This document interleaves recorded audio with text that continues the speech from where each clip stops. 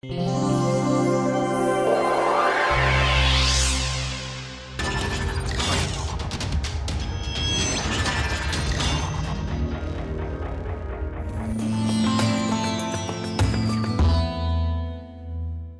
so good morning. So, welcome to the last class of this course. Okay. So, thus far we have been looking at various aspects of atmospheric science. The first few weeks we looked at the earth system, the various components, right, the atmosphere, the cryosphere, the mantle, the oceans, land and all that, okay. And then we spent a considerable amount of time in atmospheric thermodynamics, where first we started defining various quantities.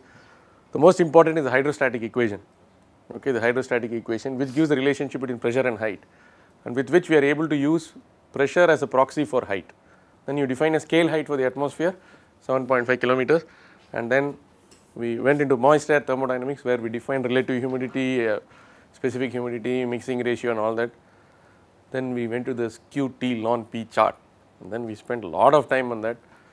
Potential temperature, this temperature, all that, right, wet bulb potential temperature, wet bulb temperature, dew point, and we worked a lot of problems. We worked out a lot of problems, looked at various phenomena. One interesting phenomena which we studied was the Chinook wind, which the very cold wind on one side, cold wet wind on one side, rises over the mountains, sheds its moisture, comes out as hot and dry, okay. So, we have seen all that, and then we went into the second law. We went into the second law of, is it open? We went to the second law of thermodynamics, looked at entropy and all that, and the most important thing was the Clausius-Clapeyron equation. The Clausius-Clapeyron equation which lets you look at the change in vapor pressure with respect to temperature. And I also asked a problem in one of the quizzes, I think Mount Everest, what will be the boiling point of water and stuff like that you can. After that we went into a very important chapter, namely radiation, atmospheric radiation. We looked at the wave theory, the photon E is equal to h nu, and then we looked at the electromagnetic spectrum, and then we looked at emissivity, absorptivity, and then we looked at the earth as a whole, calculated the equilibrium temperature and all that. And then we went to the equation of transfer, which is very much useful in remote sensing. Then one dimensional plane parallel approximation, where everything is a function only of z, then layer average, then we looked at vertical profiles of heating rate, then we found out what are the cancellation effects taking place in the troposphere, what are the cancelling effects taking place in the stratosphere. But there is, because of that only, there is a net cooling in the troposphere. At the end of the course, if somebody asks why is the troposphere cooling, you have a very scientific answer to that, okay. And in the stratosphere everything cancels out.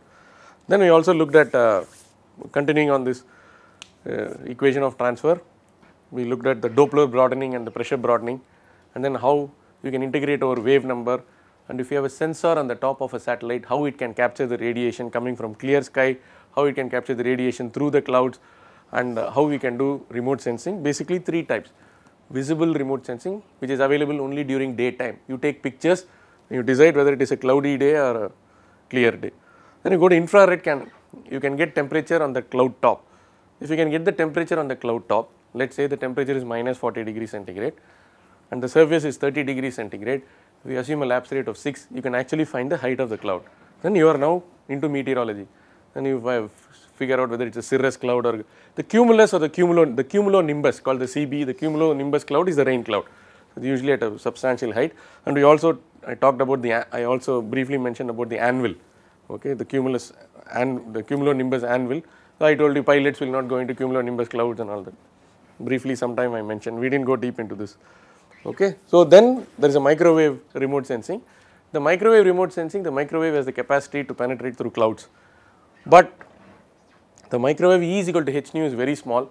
So current levels of technology do not allow you to put a microwave on a geostationary satellite. What is the advantage of the geostationary satellite? Suppose this is India, so you can have this is my INSAT 3D, okay. So at 36,000 kilometers I can make it always focus like this. So 24/7 it will give pictures of India, Kalpana, INSAT 3D, all that. But the microwave, I cannot put a sensor and pick up the radiation here. So the microwave will be at a height of 800 kilometers, then it will go like this. That is if it goes like this, it is a polar orbit. If it is like this, it's equatorial orbit. Usually it will go like an inclined orbit. Then depending on the height, you will figure out how many times it will cross Chennai or India, 2 times a day, 3 times a day, 4 times a day. Okay. So they are called LEO, low Earth orbit. Okay. So the remote sensing itself, we can offer a separate course and all that. So then we looked at radiation and climate. Okay. The equilibrium temperature, black body temperature of the Earth, 255 Kelvin. The mean surface temperature is 288 and so on. And then we solved some problems. We looked at what is called radiative forcing, 1 Kelvin, 3.76 watts per meter square. And then we looked at climate sensitivity and climate feedback. So there is a gain called G, which is lambda by lambda naught, sensitivity with feedback divided by sensitivity without feedback. We figured out the feedback for water vapor, clouds. Clouds, what is the net feedback? Clouds is 0. Okay. So, and then yesterday we ran through a presentation where we looked at various forcings. What about ice age? How do we prove that much of the climate change in the last century is attributable to man or anthropogenic? We finally proved that it is virtually certain, or it is most likely that the last 50 years or 100 years, the change in the global climate and the mean sea level rise and all these are attributable to anthropogenic causes. And then if we extrapolate what is the situation in the year 2100 for various scenarios, these are called as A1, A2, A3, A4 or B1, B2 in the nomenclature of IPCC, Intergovernmental Panel on Climate Change. They regularly do some assessment reports where large number of scientists work out based on the research, and then based on various meetings they release the report. Now the 4th report has also come. I don't have time to discuss that. My presentation was based on the 3rd report. You can see that there are projections varying from 0.5 to 3 Kelvin change. The worst is 3 Kelvin, the worst is 3 Kelvin, the best is 0.5, that is committed change. The carbon dioxide will stay at 390, but that is also not going to happen. There is a committed change, there is a worst case scenario. So let us be aware of this, and then let us do mitigating measures. There is no point in what they say spreading Cassandras or saying that predicting tomorrow is doomsday and all that. As engineers, they will ask, what are you, so what is new, what is your solution? That solution cannot be given only by engineers, because it is a geopolitical, social, many things are involved. If you ask people to not use their cars, it is not going to work. So you will have to find fuel cell. Then they will say how to do like a petrol bunk, do you have petrol stations to refill and this thing. Now you cannot run 400, 300 miles with a fuel cell because it is very heavy, and so there are lots of technological barriers to be overcome. So we have to go slow. Now the Prius, the Toyota Prius is a hybrid vehicle, right? So whenever you brake, it regenerates. Okay. So there are some solutions: carbon dioxide capture, sequestration, improving the efficiency of power plants, going solar, renewable. So there are various technologies with which you need that 3 degrees rise by 2100 you can bring it down. Okay. That is, engineers can give technical advice, but this is ultimately a call which has to be taken by society, the policy makers and all that. So we leave it at that stage, because at one stage science will stop, other things will, because science, if for example when it comes to war, you will not think about optimization. When you think about launching a satellite, you will not minimize the cost. Whatever be the cost, it has to work, right? So this optimization, the best possible scenario, all that will be only in normal conditions. Okay. So let us not worry about that. Now we are going to look at atmospheric dynamics.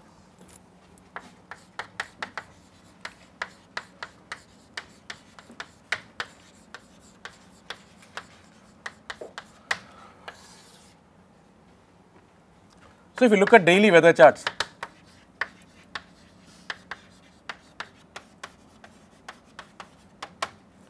if you look at daily weather charts, you must have seen on the internet or TV vortices and or waves, isobars, contours of constant pressure, and a discontinuity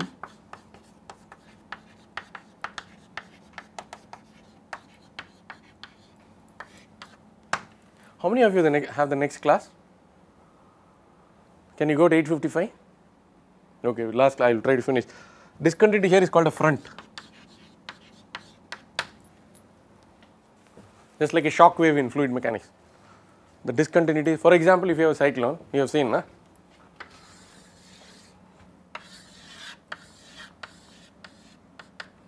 these are isobars. If it is 1013 here, it will be 970 or 980. Lower the pressure here, pressure difference is more. So, you know that higher the pressure gradient, more will be the velocity. Okay. So, if there is a discontinuity in the, so for example, if there is some discontinuity here, not in a cyclone, in another situation, we call it as a warm front, cold front and all that, we are not getting deep into that. Usually charts are prepared 3-hour intervals.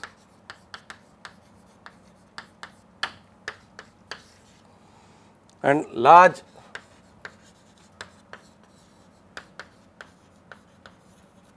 so they are called synoptic charts.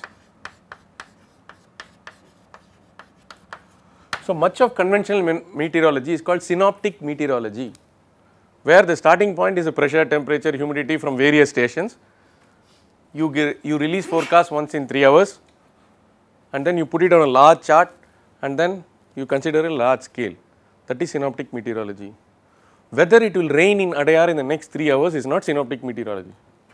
That is very accurate. Whether it will rain in a football stadium is not conventional meteorology. That is high precision nowcasting. In 0 to 6 hours on a very small region I want to know. Then technology is different. You need a radar, satellite, radar, everything. But this, if you want to have over a large scale, then this is conventional meteorology. What is the problem with this?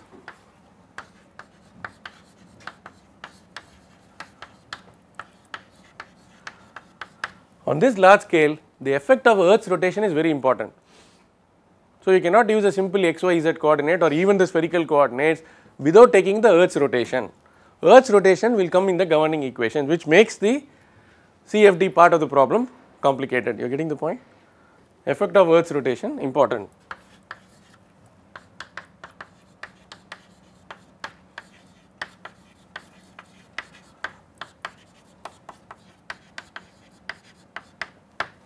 Okay. So, this will come as a Coriolis parameter.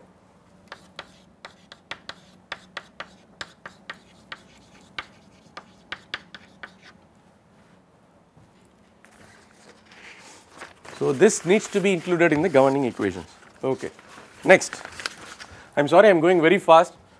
Dynamics itself is a 40-hour course in atmospheric science department, but in 45 minutes whatever we can I will try to simplify as much as possible without glossing over the fundamental concepts. Okay. So, the governing equations will be d is the material derivative, the rate of change of velocity,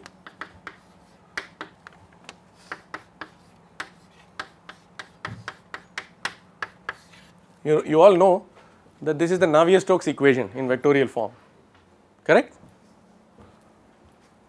I hope all of you are able to recognize this is the NS equation.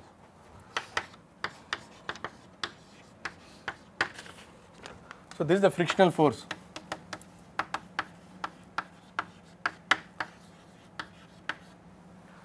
This frictional force you have to put mu dou E by dou A plus mu dou V by dou Y, there is a Stokes hypothesis 2 by 3 mu d whole square and all that and resolve that. That cannot be done for the atmosphere because the scale is 30 kilometer or 40 kilometer. You can do it for fluid flowing in a pipe. So, that is a difference. So, you put some bulk representation or some approximate formula for f dash, correct? So, you cannot do full numerical simulation like what you are doing. For example, there is a closed cavity, I want to do full 3-dimensional natural convection situation. For example, 3-dimensional simulation of flow in this room, it is possible to do with modern computers. But from Chennai to Singapore and from Sri Lanka to Burma, on that domain if you want that resolution it is not possible. You are able to understand? Okay. Then each point you will have millions and millions and millions of nodes, the computer will, it will just take too much time or the memory will not be sufficient. Okay. This is for a fixed frame of reference.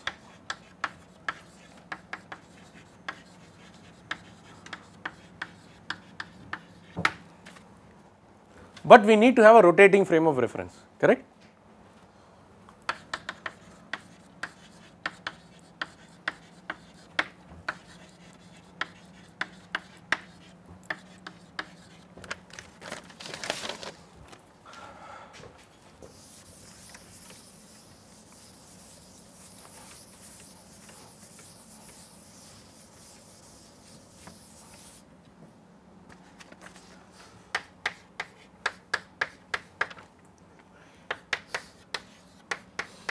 What is this?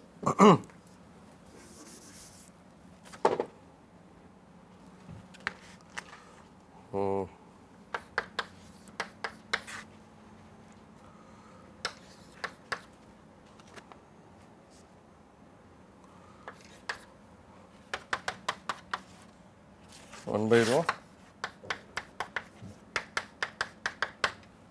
That is the curl of the velocity vector, right? Curl of V. Okay. So, or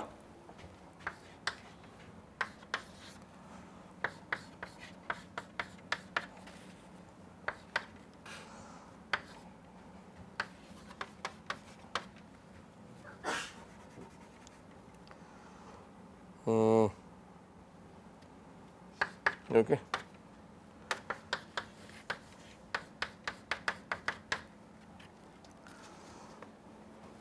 Plus G, where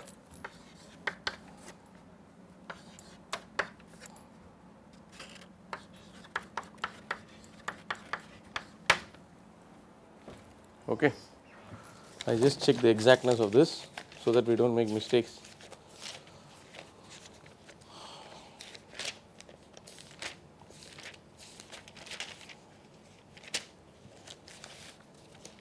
Yeah, that's okay, I think. Okay, so this is the gravity term. What is omega?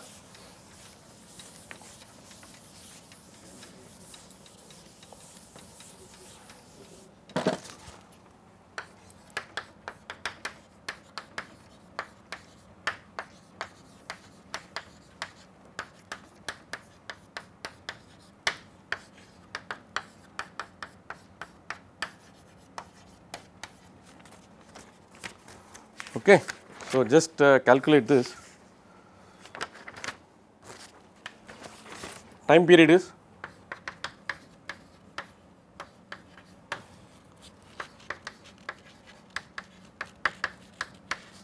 please get omega.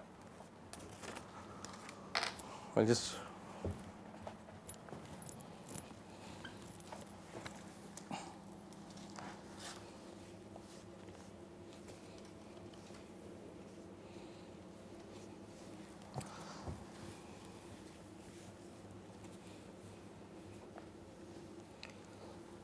sorry, got it? 7.29 10 to the power of minus 5. So, at the end of the course, please remember this value. The angular velocity of the earth is 7.3 into 10 to the power of minus 5 radians per second.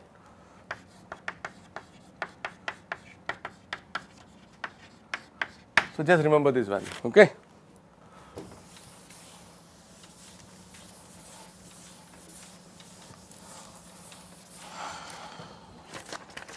So, now I will draw a picture.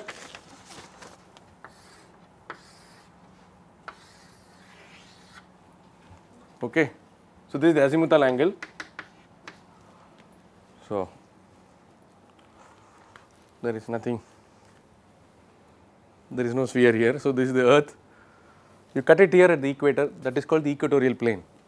Okay. So, which is the equatorial plane? Correct? This one. Okay, that is the equatorial plane.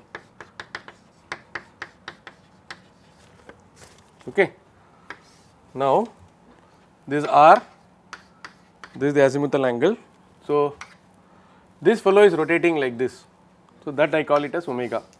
This fellow is spinning like this. Okay, he is spinning like this, and then our coordinate system is a little z is here. Then, so this I call it as north east, north east and z. Okay. So, what are the three axes? Z is the local vertical. Okay. The xy plane is tangent to the origin. Okay, is tangent to the surface at the origin. Okay, but the problem is a coordinate system like this is valid only near the equator. As you go up, so some gutbud will take place. Okay. So, something has to be done. Before that, I will give you the what is the curl of the velocity vector ijk 0 cos phi sin phi, and I will give the take the 3 components as u v w. Do not confuse this v with this v. If you want, you can do like this. What is phi? I have already defined here. So, you want to call it as a model of the earth, or I do not know.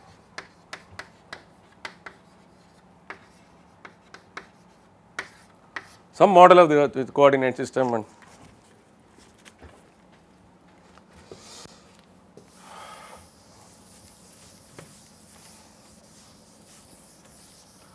so, what do you understand from this?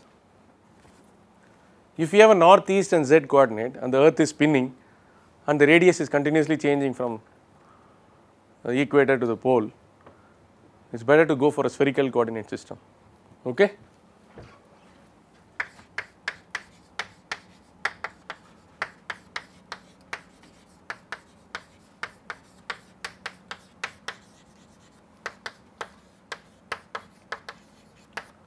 A spherical coordinate system is better. Then simplifications. The equations which we saw are formidable to solve. Okay? So, we need some simplifications on this.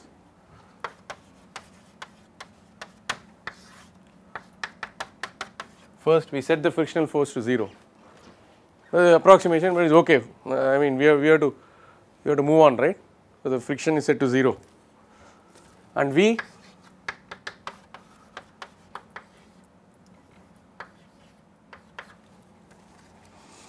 then we get the 3 equations.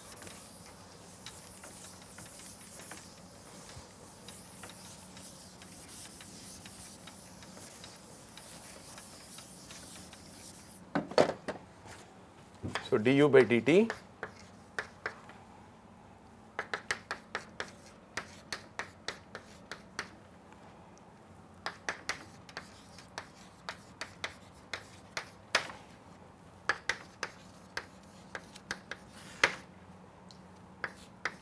we can spend hours deriving this, but we do not have time. What is the equation number for this?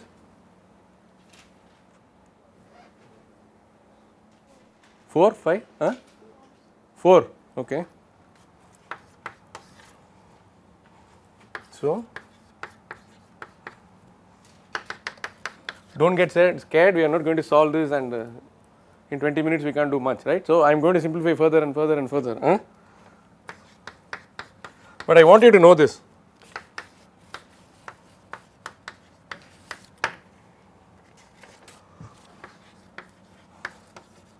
Is the rate of change of velocity with respect to time for each of the 3 components.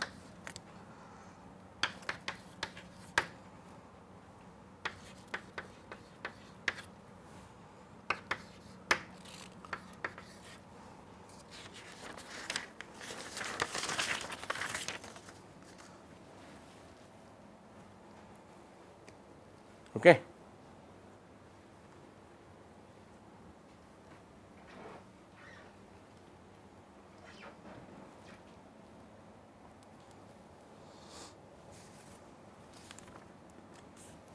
Okay, now look at what I am going to say. U velocity, V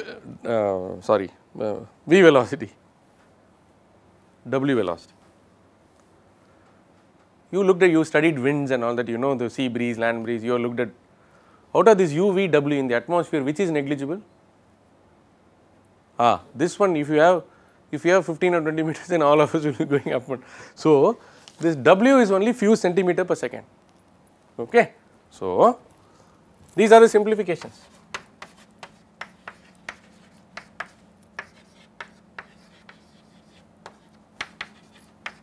First simplification. Okay. So, certain terms involving W can be knocked off. Agreed?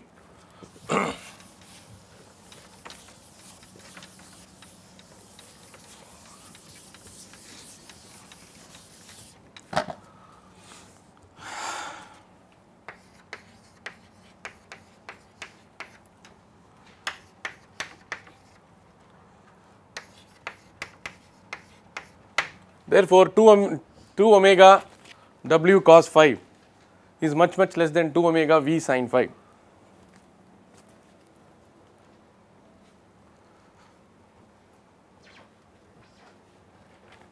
But when will this cup? I mean, when will this fail? When the cos phi, when the phi is very small. When the phi is very small, cos is very high, sin is very low. Therefore, though the W is much less than V, the terms will become comparable. So, near the equator this will cup, because that phi is with respect to the equator. So, strictly very, are you getting the point? So, this cos will become very close to 1, this will close to 0. So, this, so not valid near the,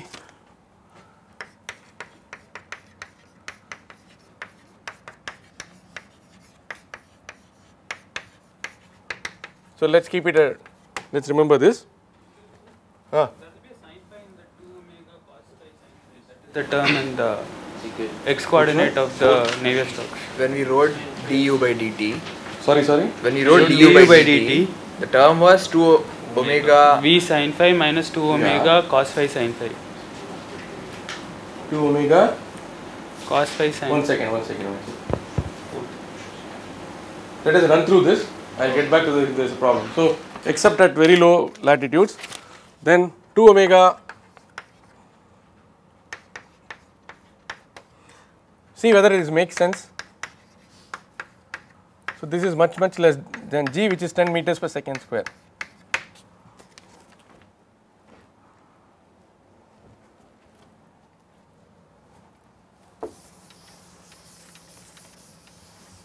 Now, I will write the equations. If I made a mistake there, you help me correct the equation, so that the people watching the lectures get it right. Okay. Now, with all this, are you getting that point? 2 omega u cos phi is 10 to the power of minus 4 meters per second square, but g is this thing. So, with respect to g, therefore, these equations become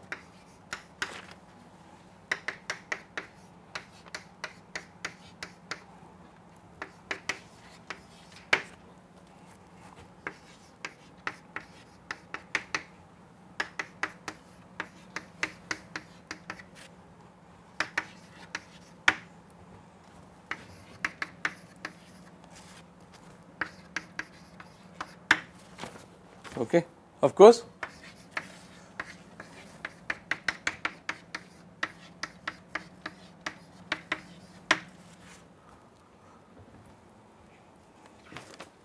the W term does not have the Coriolis component. Yeah. Now, Rajesh, you please tell me whether any changes have to be made in the equation. So, this is called the Coriolis parameter.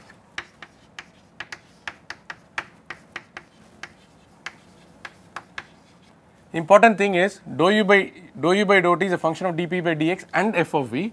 Dou v by dou t is a function of dp by dy and f of u. So, it is coupled. Is that okay? Now, we will write some numbers for this 5, 6.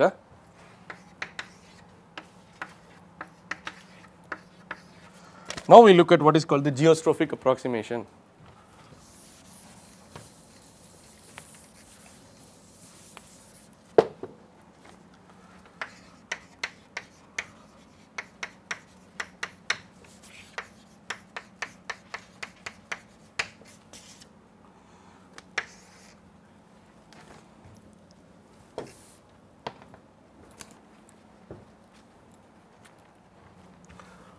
Equations 5 and 6, what do they say?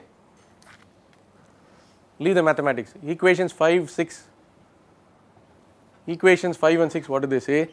The inertia term is balanced by the sum of the pressure term and the Coriolis term. So, we are looking at asymptotes or special conditions of this equation. If the inertia term can be negligible, then the pressure will be in balance with Coriolis, that is the geostrophic.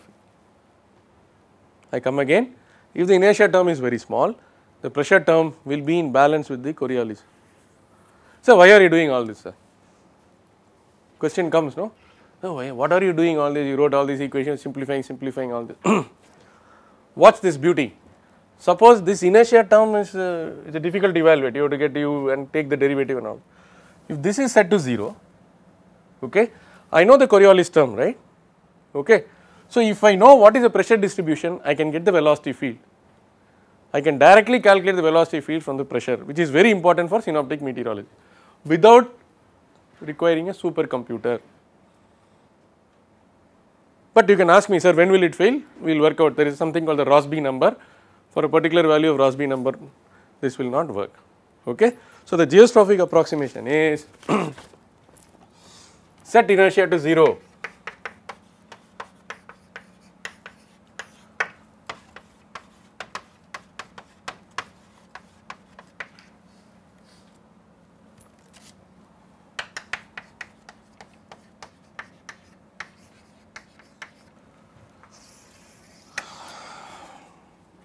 So,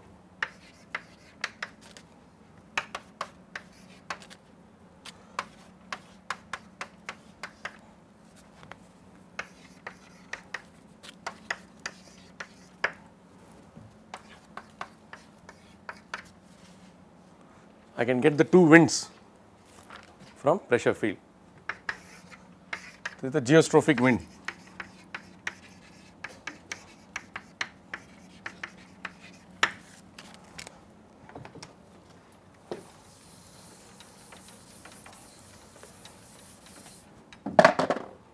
Okay. So, we define a new number called RO.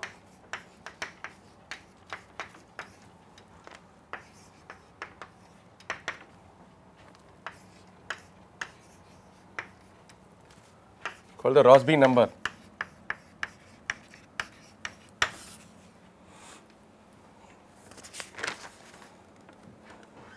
Okay. So, mid latitudes.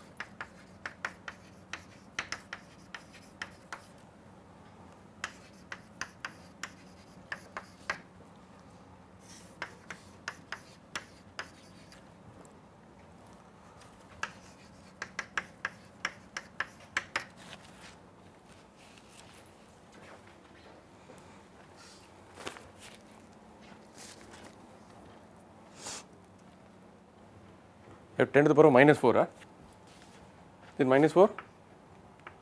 Yeah, please calculate the Rossby number for mid latitudes.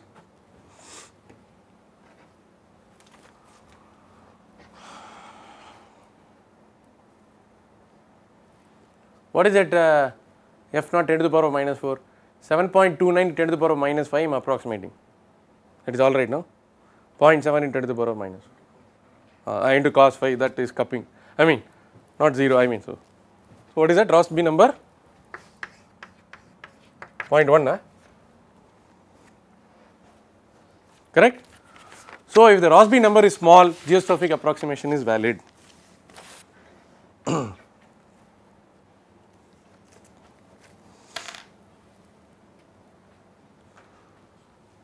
what is the takeaway from this? If you are looking at large scale winds in the mid latitudes, without solving detailed CFD equations, you can get a handle on the wind speed approximately. Take a twister or a tornado. Take a tornado, L equal to 100 meters. What will be the Rossby number? Very high. Geostrophic approximation will fail. We cannot use for a small system like the tornado or a tornado, twister and so on. But you are looking at large scale, geostrophic approximation is good without the computer. If somebody gives you pressure, I can tell you approximately the velocity 7 meters, 8 meters, 10 meters per second. It will not be way off, it is a first cut approximation. Now, for these small systems, what should we use? We use what is called the cyclostrophic approximation. Okay, that will be the last thing we will leave. So, valid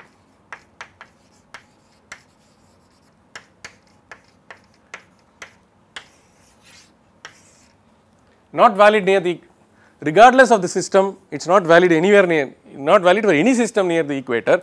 In the mid latitudes also, do not use it to calculate the wind speed of a tornado, it will give wrong values, understand.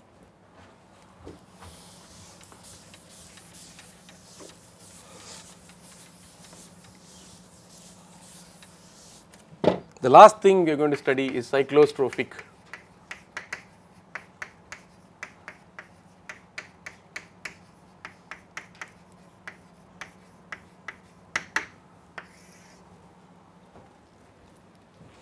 Cyclostrophic approximation is at low latitudes, f is small. For a system like a cyclone, okay, where the centripetal force or the centrifugal force is balanced by, yes, very good. The centrifugal force is balanced by the pressure, then the equation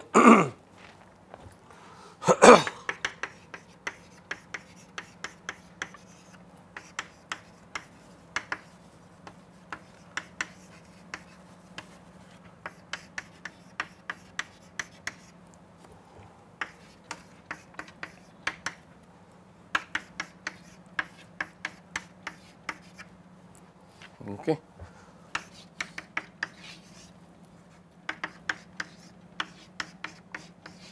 So, the normal pressure gradient dP by dN multiplied by 1 by rho, the minus is to take care of that the dP by dN is negative. So, it will give you the velocity. R is opposite of dP by dN, sorry, V, okay. The last problem of the course, problem number, any problem, okay? So what happens to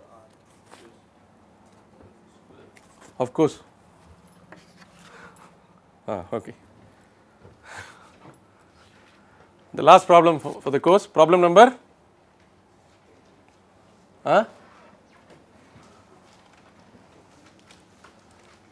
52, okay. Problem number 52. Estimate the wind speed in a cyclone. Estimate the wind speed in a cyclone at town A, located 25 kilometer,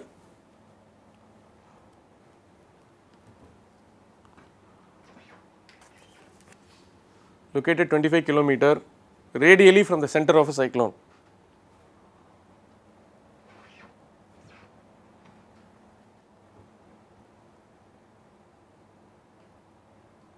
Isobars are circular and equidistant. Isobars are circular and equidistant and are drawn at intervals of 2 h-pa.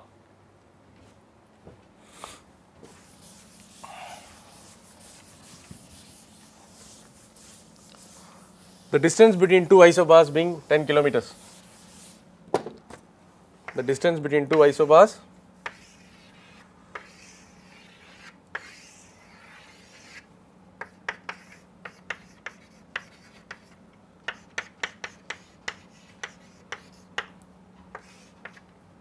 what is the distance I gave you?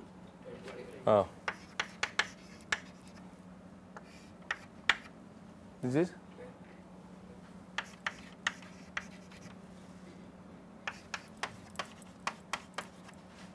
Yeah, please calculate the maximum speed, calculate the wind speed.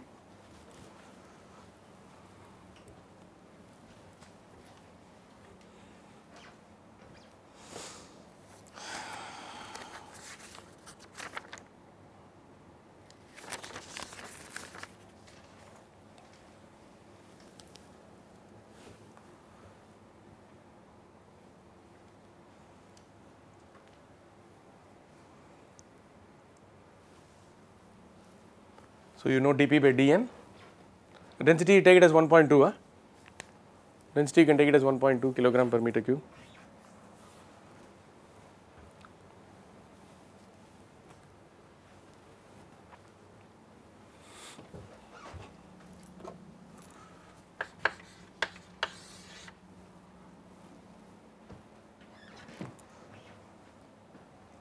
How much is it?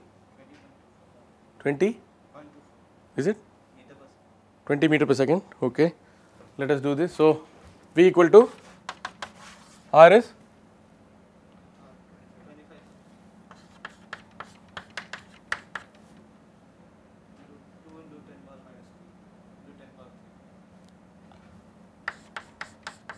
2 into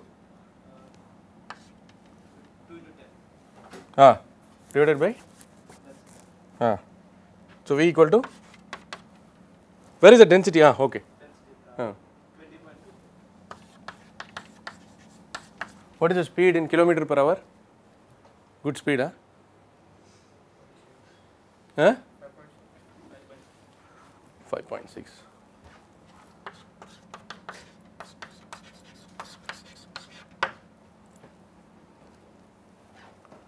Okay. Now, if you take the radius to be 50 kilometer and this is 4, for example, let us take this is 1. The other one is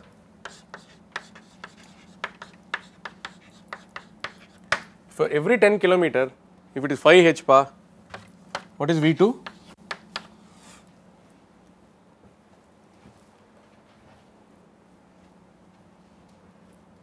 And do it for town B at 50 kilometers. Town B is at 50 kilometers and it is 4 h-pa for every 10 kilometer. What is V2?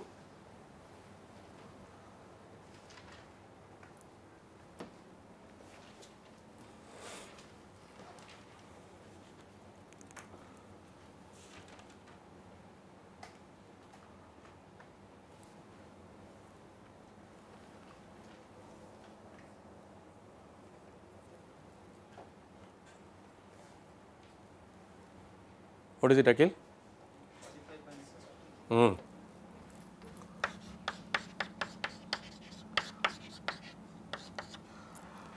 So, as the isobars get crowded, the gradient increases, so the cyclone becomes more and more powerful. The winds will be higher. Okay? I leave it as an exercise to you. If you use the geostrophic approximation, you will get an absurd answer. You have that, no, u equal to 1 by f of rho into dou p by dou y. If you do that, take the dou p by dou y by dou p by dou n, use the Coriolis, you will get some silly answer. Okay?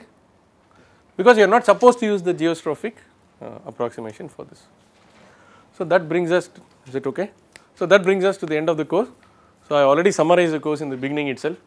So, in this 40 hours, we looked at the various components of the earth system, then the thermodynamics, then radiation and climate, radiative transfer, climate science and atmospheric dynamics. The takeaway is basically climate is weather average over time. Weather is largely dependent on many things like not only solar radiation but winds and other phenomena. The climate is largely determined by radiation. Last 100 years the climate of the earth is definitely changing and is more like, it is virtually certain that it is because of anthropogenic causes. There are some mitigation measures which you can take, with which you can reduce or mitigate this increase. Various tools are available for you to study the weather. Various tools are also available for you to study rain, tornadoes, various storms, and with the help of numerical models and satellites, we have reached a stage where we are able to predict next 6 hours accurately what happens, that is called nowcasting. Next 72 hours what happens, which is called forecasting, and you are also able to do seasonal forecasts of monsoons and long term forecast is basically climate sensitivity, climate change studies and so on. So, it is a relatively new discipline, less than 100 years old, but lot of excitement is there because it can combine analytical methods, numerical methods and experimental techniques and satellites and so on. So, if any of you are interested in doing further studies, you are encouraged to take advanced courses, do your research or project, or okay, because it is directly related to the environment. Thank you very much.